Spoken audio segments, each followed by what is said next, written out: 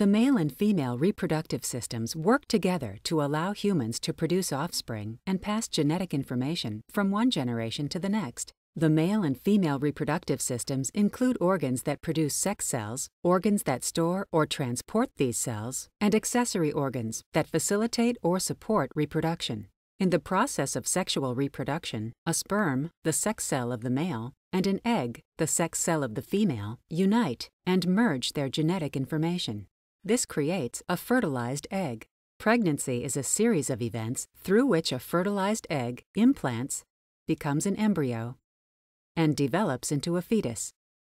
The resulting offspring carries genetic information from a male and a female into a new generation.